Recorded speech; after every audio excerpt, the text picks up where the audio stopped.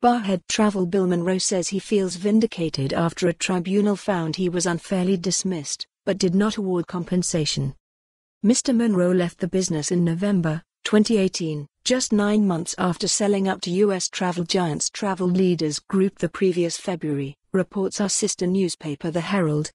And the 75-year-old, who initially stayed on as chairman after the buyout, pursued an employment tribunal against his former firm amid claims his dismissal process was a sham. His position as chairman was made redundant a month after he was offered a 25 hours a month contract to carry out special projects with no continuity of service. Employment Judge Lucy Wiseman said that an offer of alternative employment to Mr Munro on unreasonable terms and a flawed appeal process rendered the dismissal of the claimant unfair. Mr Munro took his case to the tribunal hoping to be reinstated as BARRHEAD chairman, insisting during the tribunal that he was not here for the money. But it was ruled not practicable after Ms. Wiseman took into account a breakdown in the relationship between Mr Munro and the TLG management team. While he was not awarded compensation, he will be paid £2,754 in respect of the balance of the payment of notice on top of a redundancy package of £15,240 which has already been transferred. Mr Munro, who started BARRHEAD Travel in 1975, with just one shop and 4 members of staff, said that there may be further legal action in the future. This has been a harrowing, emotional and stressful time, he said.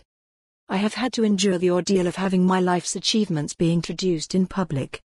The former executive, who grew BARRHEAD Travel to become one of the UK's largest independent travel agencies, with more than 70 stores employing 1,000 workers added, in my career I have been awarded 3 Lifetime Achievement Awards, 2 in the UK travel industry and a 3rd from the Glasgow Chamber of Commerce.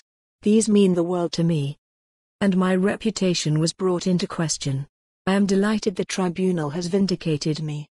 A findings of fact statement from the tribunal said that TLG understood that he had started to step away from the day-to-day running of the business after the sale while he remained in an ambassadorial role of chairman and founder. The statement said Mr Munro was not initially expected to work full-time or for a set number of hours but would be paid £67 per hour for anything he did outside his special projects role for TLG in the UK.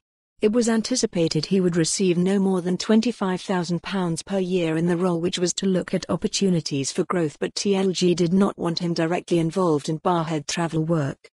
But the tribunal heard that TLG chief executive Nanan Chacko had become alarmed that Mr Munro was averaging 7 for more. On this story, visit the news article link.